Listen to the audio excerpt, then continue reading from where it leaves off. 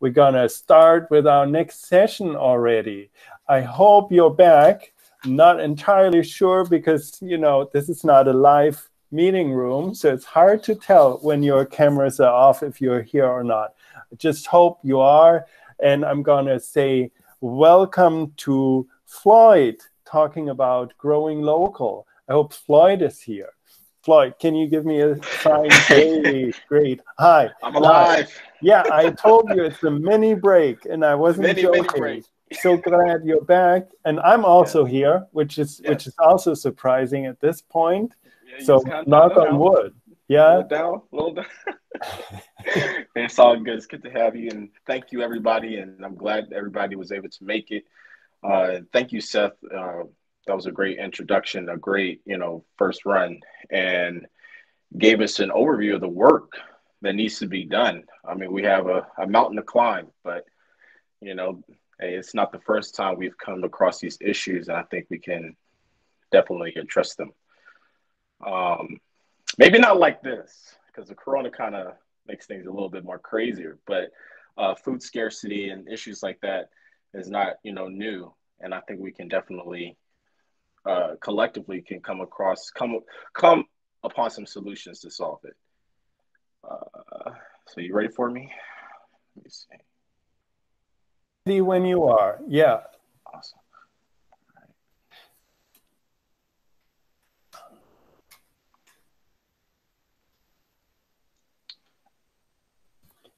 So far, we don't see. Now it's coming, Floyd. The presentation is there. Okay, now we see your screen. And here we are. We're seeing your slides. All right. Good. Yeah, and when you start, wonderful. I'll be quiet now. No. Thank you, Max. Thank you. So I want to discuss what we can do, maybe as a collective or you as an individual, and give you an overview of what some possible things to look for in the landscape, and some policies to look out for, and give just an understanding of the policy changes that also are being implemented during the same time as we're going through this crisis. So there are going to be a wave of policies that's going to follow after this to address the concerns, because I think a lot of rather it's the Rockefeller Foundation, John Hopkins, everybody's seeing that there is a coming wave of issues following after this virus. And we're already getting a glimpse of it in our culture, where it's, the toilet paper, the shortening, the limited amount of toilet paper. I think we've seen that. And that's going all the way from frozen goods and frozen products. And that's just the result of the disruption within our system as a whole. So the overview. First, I want to discuss the transforming our food system. So some things that we need to do within our food system to prepare ourselves for what's coming in the future, but also what could help act as a buffer in case if anything else comes about. So, of course, Seth, he did an excellent overview on the impacts of COVID-19, but I want to touch on some things that's happening to us culturally and as a society, and how that also reflects in how our relationship to food. And then I want to give some historical references so that we can get an understanding of what we did in the past whenever we came across similar crises. And even in our more recent history, maybe in the past, 80 to 70 years, things that we did, as a people and as a country, even globally, to address these issues. And then I'll have some questions, some reflections, some things for us to think about as we go along. And then coordinating with local institutions, like what can you as an individual do? Rather, you want to, start, want to be a farmer, but you don't know where to start. You don't have no idea where, but you're enthusiastic, you want to get into it, some things that you can do as an individual. And then as you have, gained that knowledge and you figured out, this is what you want to do, rather it's just simply starting a garden community, you need land. So how do you get land? you know, and how do you get even access to relatively free land, which is a lot of land that people will gift or will give you access to do something with, right? And then, and let's say you don't have one, you're not interested in doing that, but you do want to grow for yourself. Well, these are some things, some options. I would present some options for you as an individual that you can do to start growing from home. So the transformation of our food system, there there needs to be a decentralization of food production. And the benefits of that, of course, is the increase of biodiversity, increase of accessibility, and the strengthening of our local economies. You know, even on a basic level, if you look at like restaurants, now, you know, we're seeing a trend now, even though like, take out your mind, like, even though, you know, restaurants right now are getting hit hard because of the COVID-19 and the economic crisis that's also following. But before that, right, we restaurants were really pushing like farm to table and being able to have personalize the food experience, and so that you can, as an individual, can look up that farm. Oh, this farm is right outside of town or right outside the city. I can actually physically go to this farm. I know where it's at. So there was already this trend that was happening, even on a research level, where people were starting to notice that there was a need for decentralizing the food away from big agricultural corporations, and that a lifting up of the small farmer. Now, of course, we are familiar with like the whole. If you're not familiar with the Homestead Act was a land grant, was a land grant and subsidizing of agricultural land to help develop the United States between the 1800s, the early to mid 1800s, going into the 20th century, where European peasants will come to the Americas if they were interested in farming. They were also granted an education on learning how to work the land, and then granted land to develop the land going westward. So this was an entire process. What we need now is a reversal of that. So here on the land, so instead of so people coming, not a reversal, but how the populations are, we have major populations within the city centers who are interested in agriculture, who's interested in farming, but they do not have the financial support. They do not have largely the financial support or the education, right, or the knowledge to understand what it takes to make land profitable.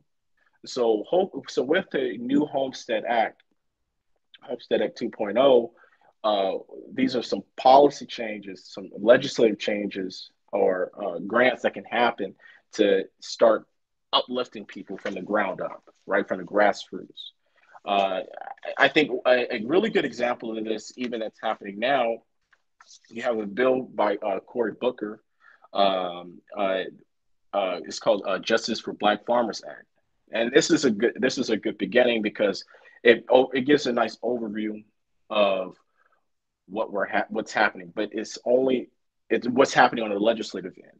But this is only the beginning, and there's more that needs to be done, and it has to be as inclusive as possible, and we can't leave people out. And we need to be able to really, really push on getting people access to land, because we are all witnessing, and as Seth has pointed out, that we are going into a crisis where poverty is going to increase, and food insecurity has already been an issue, particularly in the United States, and it's going to get worse. And the only way to do that is to decentralize the food industry and to start being able to develop small farms and strengthening us on that end. Addressing food waste. I think with this, which is interesting because we're in an interesting period, in this transitional period, where we were, as even as Seth again pointed out, that we're having farmers, throwing food away. And that's also stated, that is a very complex issue. But as to why that is, but I think with the transformation, we will start to see less food waste, there's possibly this area of equilibrium. But that can be a good thing or a bad thing. And I think I will further address this in the next slide. Um, with the decentralization, we can end food. I believe that we can start the process of ending food insecurity. With the decentralization, with uplifting, where people can start being able to eat where they are. And granted, the small farms in the city centers may not be able to feed the city population, but as a team effort, a collective effort with local farms outside into the county areas, I think this is something that definitely can be done. From the average garden enthusiast to the farmer out in the county, working in so much in collaboration with each other, rather knowingly or unknowingly, can really start to begin the process of securing food, nutritional food, for the surrounding population or for the community at large. There needs to be more progressive policy changes, like the justice for Black farmers, but that's only the beginning. There needs to be more at a financial end, but also just a level of access that has to increase in order for us to truly decentralize the food industry.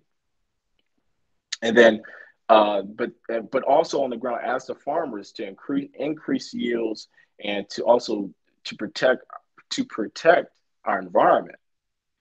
There is a shift happening from traditional agricultural practices, where it's very like monoculture, one crop, to where we're doing a more regenerative agriculture and doing crop rotations, no-till methods, no-till, which is no tilling of the land, composting, and building the soil up. Okay. So the impacts of COVID-19, just in short, there has been over 690 million people suffering from being malnourished, and Oxfam predicts that 12,000 people could die per day by the end of 2020 as a result from hunger linked to COVID-19. So as Seth pointed out, the issue is getting worse, and think tanks and NGOs are already predicting that there are going to be large waves of deaths that's going to follow per day globally. And this isn't even including the United States, where there is going to be a rise in deaths from just hunger and not being able to get access to food. This is going to be a growing issue, and they're already preparing and predicting this. And we have to be very mindful of this changing landscape that's happening before us. The restrictions and the decline of the food service market. The reason for the increase of food waste and why farmers are throwing out their foods, because the distribution lines have been disrupted. The entire landscape is changing. So where production, of course, is going to go down. Poverty is going to increase because these food service workers, of course, if you're not working, and we know that the stimulus and this and the third, all of those issues combined is creating a very dire situation on the ground. And it's choking, the food industry in many regards. As I'm researching on the subject, I keep seeing, food waste equilibrium. And I don't know if that's even a good thing, and as much as it's being painted. And you can read all the way from Forbes to Fast Company, you across the board, they are praising this. But in my opinion, that the reason why we're coming across an equilibrium is because of the decline of the food service market, and that there is also an increase in demand from food on the ground because of poverty and because of lack of access to food. And organizations like Local Meal providing meals on the ground, food boxes on the ground, and there is a dire need for this. So of course that there's going to be less waste, but is that a transition into what we want per se? I have to say no, not like this. We can't have it like this because people have to eat, And then with COVID-19, it's changing the way that we view food. And there's this idea of the conscious consumer, which is good, and I think this was something that was trending even before COVID-19, where people were becoming more conscious about what they were eating. Um, uh, but I think of course, because of the fear of this virus, people want to know, was this food processing plant, what is their protocols? How have they been treating animals? How it is their facility clean? Are they cleaning their facility? What has been their reaction to COVID-19, and have they been keeping the place in line and healthy for everyone? Um, so I mean, and this is a legitimate concern. Um, and with that as well, there is an increase of, and this is kind of something that I found of note. There is a drastic increase in CSA purchases, which is good. I think for the local farmer and the local farmer, the small farmer, this is good. But there's also an increase in, let's say, places like Amazon and Whole Foods, and online purchases of food. So of course and I think in March it has increased almost like 30%. So people are purchasing online, being more conscious of their food, which is good. But we also have to be aware of the change and the cultural shifts away from like grocery stores into really just being in your dwelling and ordering your food, and not even being able to go to the restaurant. That they there are these are this is an extremely large shift, and that could have lasting repercussions if we're not mindful. So historical references. I, to keep, I think that in order for us to understand, where we're going, we should be mindful of where we come from and what we have done before to address these issues. So, of course, during the 1800s, the 1800s, 1900s, we were leaving out of the agrarian type of lifestyle, um, coming out of the agrarian type of lifestyle and going into more the industrial age. So, of course, the city centers is where all the jobs were, the industrial jobs. So people were coming into the city centers. So you have the European migration. And keep in mind, the European migration, right? They're coming to the Americas, but this was happening across globally, but particularly in the U.S., some 30 million Europeans came to the Americas. And then you have the Great Migration, uh, where African Americans was leaving out of the southern region and was and moving across the United States, rather it's the West and North. They were moving to different regions of the United States. Both groups brought their cultural and agricultural practices with them.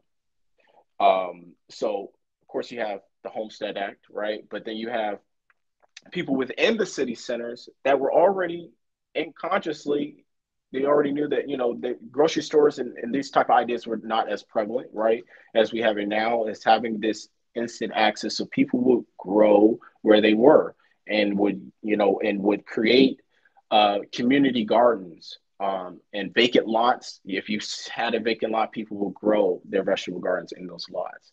So it wasn't as like, as maybe even as restrictive, or to where we now have, guerrilla gardening, which is like, this idea of people just say, you know what, I see that lot's been sitting there for the past 10 years, nothing is done with it, I'm gonna turn it into a garden, which is very bold, especially in this day and time, because of the fear of the systems that are in place to prevent that type of action. Years ago, that fear wasn't there. If the lot was there and nobody had claim to it, you wasn't doing nothing. You would just plant your vegetable garden and that'll be it.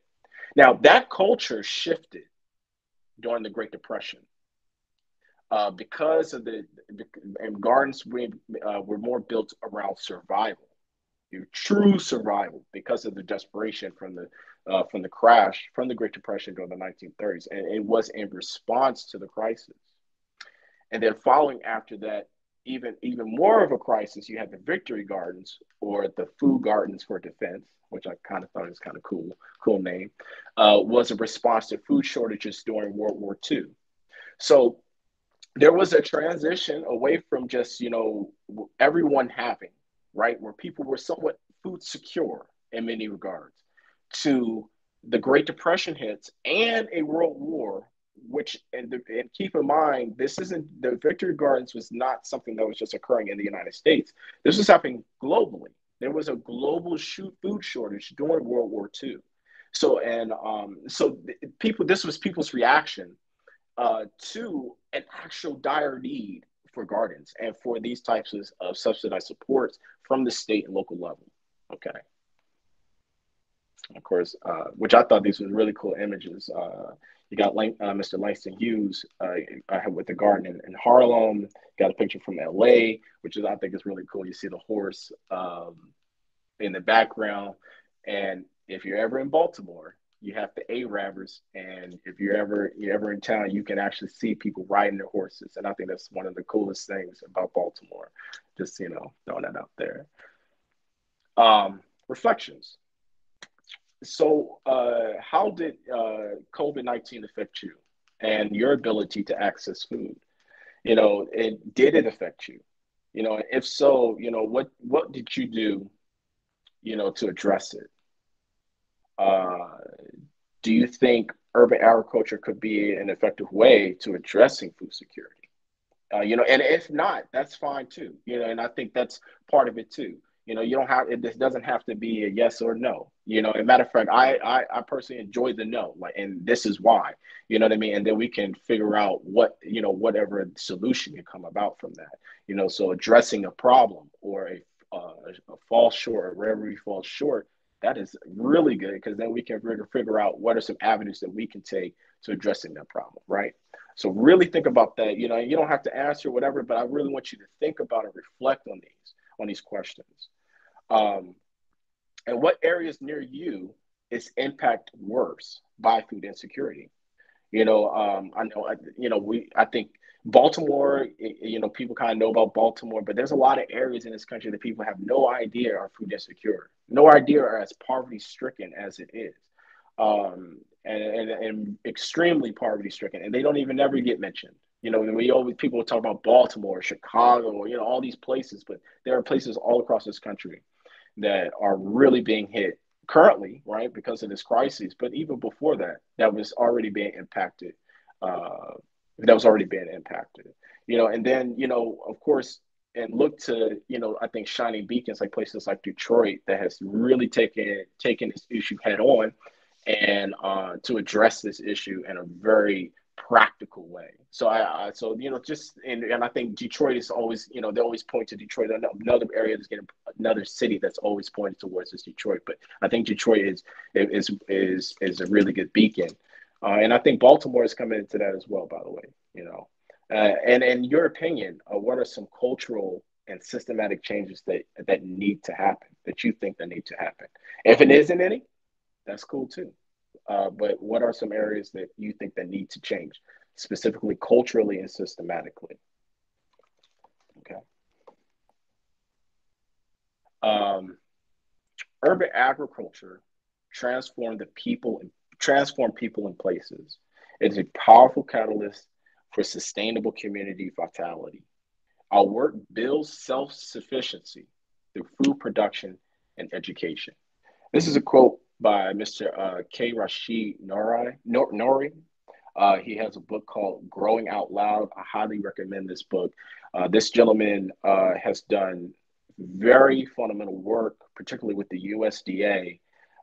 He did a study under the Clinton administration. He was appointed by Clinton to do a study on the impact that Black farmers got from the treatment from the USDA, from not being able to get certain resources, and the segregation within the USDA and the treatment of Black farmers, which, sadly has really destroyed Black farmers in this country. I mean, and they were specifically targeted, and that has to be really understood, that, Black farmers are down anywhere between 1% of all the farming demographics or racial demographics or what have you.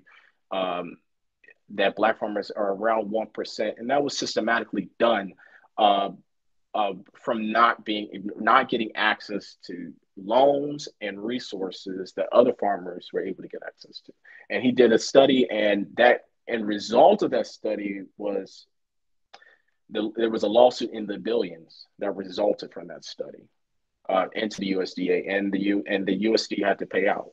And in respect to the USDA, they have been doing some work, some transformative work into trying to address the issue as a whole as well. So, got to give props for this too. So, coordinating with government agencies and public institutions. Keep this in mind. Who is on the ground doing the work? Know your landscape. Is there a farm? Are there farms already working in your urban farms in your area? Do you know who they are? If not, you know them. And if there isn't one, you could be the one to do it. So don't be deterred. So if there isn't one, why not you? But if there is, it's about building community. This work is about building community and building your network and working with other people. And you don't have all the answers, but the answer's out there, and there are people more than willing to share that information with you and work with you. And so know your landscape, know who's out there, know who's in the game, and willing to work and build with you, right? To bring this vision into reality. All right. So in all, I want to give you an idea of what's in Baltimore's landscape, particularly on the institutional end, and like who are on the ground, so you can get access to larger networks of farmers. And maybe, there might be something similar in your region or where you are. And if not, then that is a point of advocacy, so that there needs to be an institution in your area that can address these specific areas or areas that you need to be addressed, right? So we have the University of Maryland Extension, specifically like their Master Gardeners program. And I found that program, Crystal Foreman, she's also my mentor in that. So shout out to Crystal. And I think they are an excellent program. And it was also me personally, my foundation helped develop my foundation in gardening and made me enthusiastic about this work. You get access, you get access to other gardeners and other people interested in this.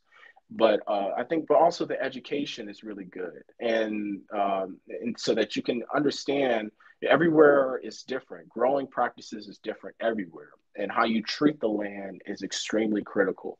And if you don't treat the soil right, and if you don't treat the environment right, the bio environment, the insects, and know who's your friend, who's your foe on the ground, you can't never get off the ground, and you'll be mad. Why didn't your collards grow? But somebody came and ate them. But you don't know who. The Master Gardeners, if you had a program, it'd be great. They can show you, and you can learn how to work with the environment, right? And then you have the Office of Sustainability, and they're a great resource to kind of give you an idea of the policies that are in play and the other institutions in the city that can help you achieve whatever your vision might be for your garden or a small farm or what have you, or even if it's just a basic gardening program with youth. They can help coordinate, they can give you the resources and direct you, into where you need to go. And they're another really good resource in the city. And then there's Tree Baltimore, which is a partner or kind of a department of Baltimore Recreations and Parks. They provide more of like native plants, native trees, shrubs, bushes for the environment.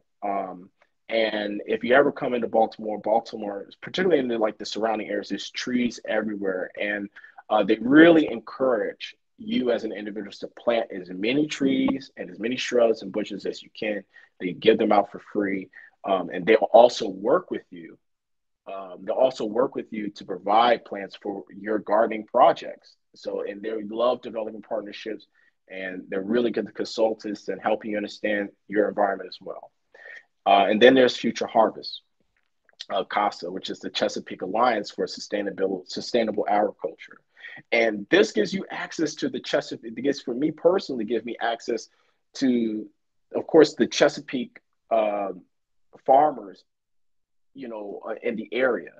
so the DMV area from Delaware down to Virginia, and give you access to the farmers in the surrounding area. They also have a great beginners farmers program to help give you an idea of the different farming models that's out there. And because it's not just, just putting plants in the ground and then harvesting them. There are seedlings, there's this whole market for, purchasing seedlings, because a lot of farmers, they don't have time to grow their own seedlings, but you can be able to sell them seedlings and help relieve some burden off their back. And these systems and these business models create a collaborative effort amongst the community at large, and everyone working together and building together, right? And the Baltimore Farm Alliance was another really good institution to help if you on the ground in a local sense, have an alliance with other growers and other farmers and working collaboratively together as well. Okay. Now, securing land, and that's like one of the biggest issues. Like, I want to get in the ground, but I don't have any idea where to find land. Before you even do, you have to find land. Now, where do you find land? So these are several options. You could go to churches. Churches like have a lot of land. I know, especially specifically here in Baltimore, churches have access to a lot of land, but they don't know they don't really have anything to do. They don't know what to do with it per se, but they have secured land, and there's all different reasons why they have the land. They were going to do a project, but never got a chance to do it. Things happen, right? But, it's sitting there. You can always be like, hey, I'd love to start a garden. Would you guys let me do it? Of course, you can develop a partnership with the church at large, give food or sell food, whatever how you want to do it. But more than likely, and I have done this. They're very arms open and more than willing to build with you and work with you to achieve your vision, right? And taxes. So in Baltimore, because most of the plots, they don't exceed like really an acre or anything, there really isn't an issue with taxation, but it could apply to where you are, right? So that's something to keep in mind in your process of securing your land, is that what are some of the what are the taxes, what are the zoning issues that I might have to deal with, particularly building permits. So here in Baltimore, there fixed structures, like a shed with like a concrete foundation that's past like 13 feet or something like that. That's something that you have to get like a building permit for, right? But a hoop house, right, or like a greenhouse that you just kind of see on the right side of this picture in the background, it's kind of faded out. That's not considered a fixed structure. So you don't need a building permit for something like that.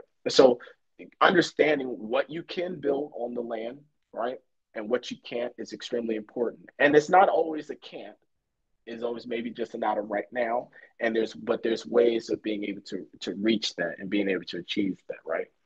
And then soil safety management. John Hopkins did a study, not just here in Baltimore, but across statewide, that there is extreme lead issue. It is a lead issue in the soil, and that's for different things. Lead from the gasoline, lead paint, and this isn't just an issue in the city. This is statewide. This is even going to the county where there's extreme levels of lead within the soil. That knowledge is extremely important, because maybe you don't want to till in that soil, right? Because then you're bringing up that old soil that has even more extreme levels of lead in it, right? So maybe you need to use some regenerative agricultural practices where you're building up the soil with compost or wood chipping, which is another really good method, just to cover that ground and to build the soil up, right? With biomatter, which brings up your biodiversity. Okay, so this is really important knowledge, because if you want to eat food, you want the food, you want to have nutritious food, but you don't want it to hurt you. So it's really good to be aware as to what's in the soil, what's happening with the soil, and what you can do to manage it, right? And in Baltimore, if you're going to take on a new project, for example, you have to have a soil safety management plan. So, and which again, that go with the urban sustainability, with the sustainability office, they can direct you with where you need to go, who you need to talk to. So it's not, something that you're on your own. So there are resources to help you get to where you want to go. Okay. And then water access, that's another issue. So does your site grant you water access, right? And that's something that you see with a lot of areas. It's like, you want to start your garden, but you need water, right? So are you going to be able to be are you going to be forced to bring in large tubs of water, large containers of water to constantly have to water your plants, or is there a water main that you could get access to be able to run a line from that main into your land so that you can be able to use the water? Here in Baltimore, instead of having a skyrocket water bill because water really costs, right? So for a flat rate of $120 for the whole year, for the whole season, you can have water access, and they're very flexible with you and it'll work with you. There are policies and instruments in place to help you really achieve what you want to do, at least here in Baltimore. And if it isn't there, that these are some things to think about, some policy changes that needs to happen where you are, so that you can also be able to achieve what you would like. And what are the I meant to excuse the typo, but what are the needs of the land? What does the land need? Of course, that goes back to soil management, but this is a whole overview. What is the soil management? The water access points. Uh, is there grading that needs to be done? All of these things should be taken into account, and you should want to take them into account so that down the road you're just making your job easier and it's less of a burden on you as just a gardener or as a farmer, right? And then how to grow from home. So I brought just three basic examples, right, that I think anybody can do. Um, from just basic materials, honestly, you can probably find anywhere around you. And then to the more detailed is like the hydroponic gardening, right? Uh, so raised beds, of course, you have your basic raised beds, and that can go from however large you kind of want, but you want your depth to be maybe about a foot or more, so that you can be able to really plant in the seeds, so the seeds can have space to grow, but it's more of a controlled environment. And this is really good in case you have ground that is contaminated with lead. You literally are building the soil up and providing an environment for your vegetables. So it doesn't even have to touch the original soil at all. And you can build a base, build it up, and you can build an artificial environment for your garden, right? And then there's container gardening. So if you're like in an apartment or you have a small space, the options are there. You can use, if you ever go to Home Depot or just get a bucket and put some soil, put some holes in there, put some soil in there, put your seedlings in there, um, and the world is your oyster. Another thing too with the container gardening, unlike the raised beds per se, is that you can grow potatoes, you can grow carrots because of that depth, and of course you have that artificial environment, and you have to build up that soil, but you have a controlled environment, a small controlled environment that you can grow potatoes, you can grow just about anything in this, right? And then you have hydroponics. They have models now where um, you can have it in your kitchen, right? Very nice, little plush, very posh, models. And then you have some in their hallway, or some just with some PVC pipe, or with some holes in it. You run into water at the top, it drains down and dumps out at the bottom, and it creates that small little ecosystem going on. And where there's like no soil, it's just water, whatever uh, nutritional liquid nitrogen, excuse me, not liquid nitrogen, but liquid fertilizer that you add in there to help it grow. And that's it. No soil. So if you don't want to get your hands, too dirty and everything, there's another option for you. And of course, you don't want to not really just getting your hands dirty or just your apartment. You want to keep things clean, or your home. This is a great way to do it. So you're not stuck in any box. You can there's many possibilities. Just, be willing to be creative and really dive in and have fun. That's the main thing, has to have fun. If with all this crisis and all this craziness going on, at the end of the day, try to have fun. And this is what we can achieve, with the breakdown of the decentralization of our food industry, and with people working collaboratively. What is it, just being able to walk down the street, you see some elderberries growing on the tree, or some or a peach or anything like that. You just walking down the street picking fruit, you know what I mean, on your way to school. So kids don't have to go to school hungry, and they could come home with a little something in their stomach. I don't know. This is how I envision things.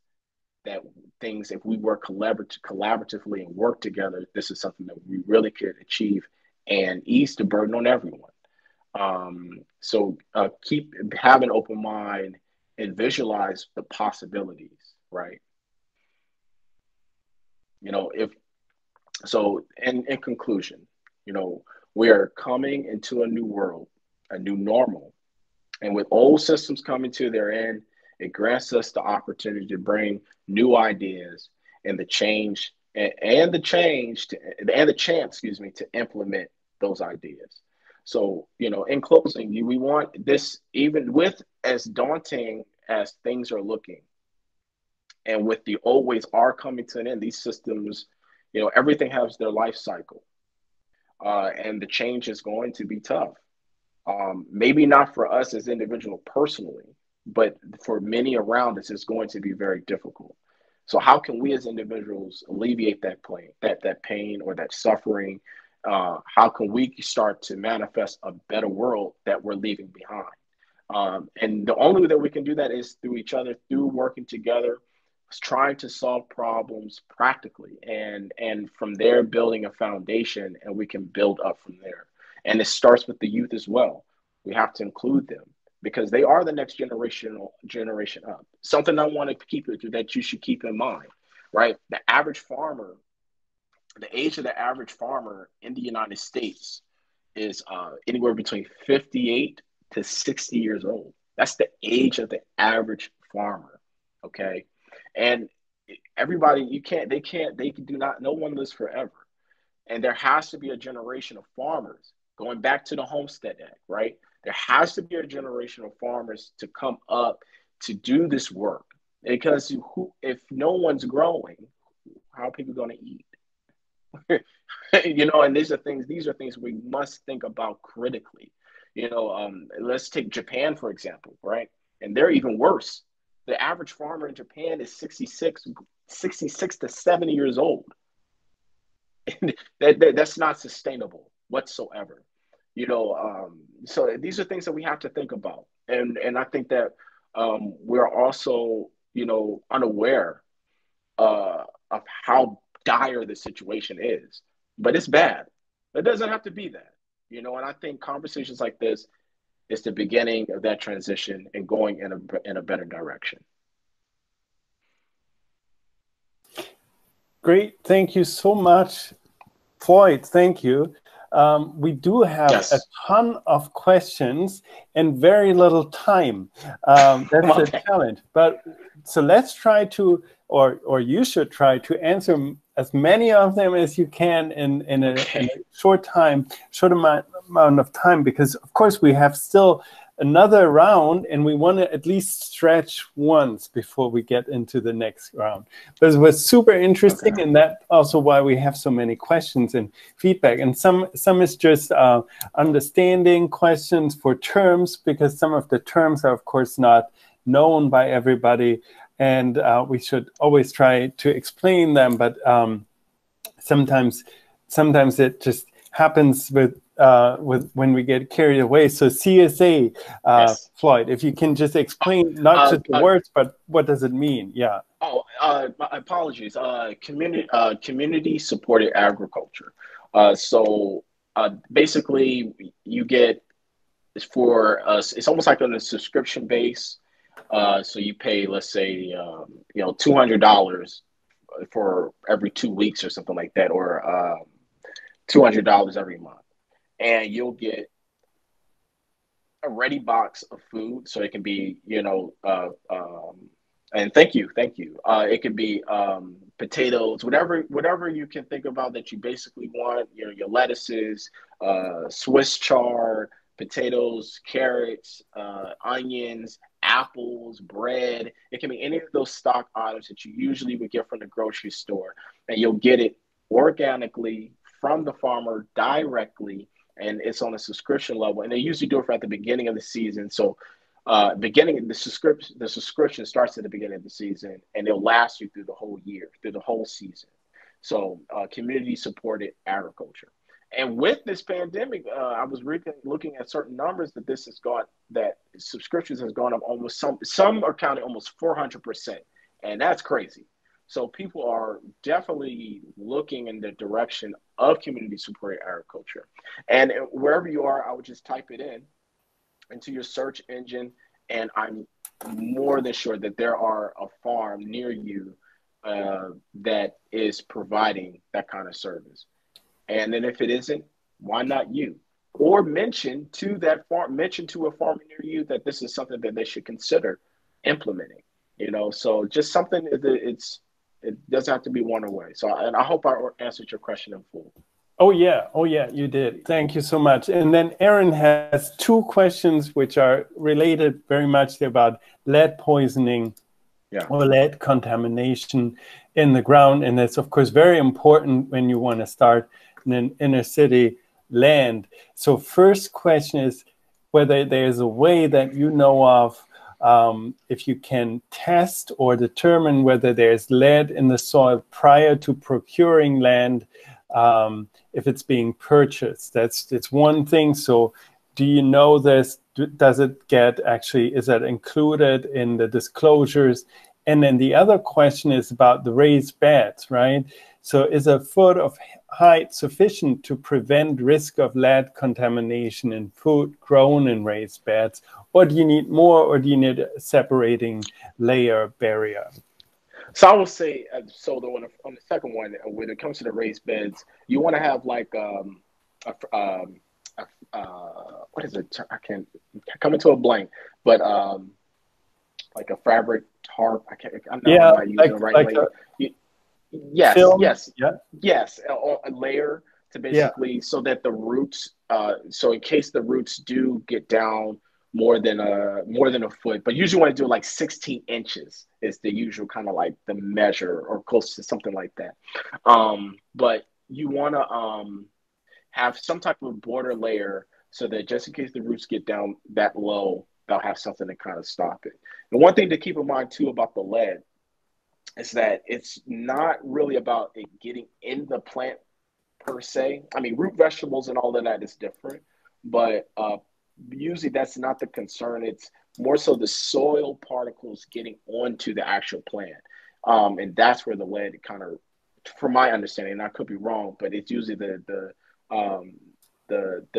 soil particles getting onto the plants. So you have to really wash and process the produce and make sure the soil is off of the plant.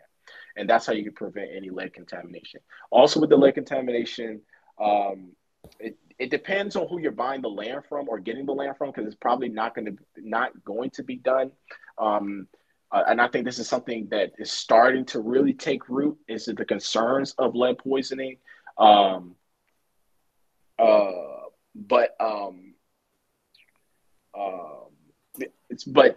What you can do is, like, for example, through our sustainability office, they will point you into where you can get soil testing, and that's usually with one of the universities. I know in this region, in this area, everyone usually goes to Penn State to get their soils test. So I know Hopkins, I think they work collaboratively with Penn State or something to that degree for the soil test. Okay, great. So that helps too.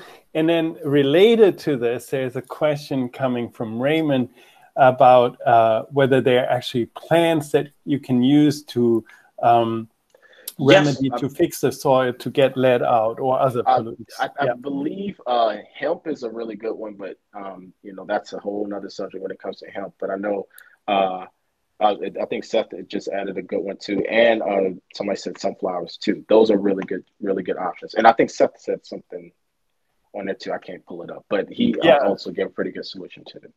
Yes, that is typing in Microsyllabin. Yeah, mediation, a process using fungi to remediate the soil. So very interesting. So everybody, please have an eye also on the chat.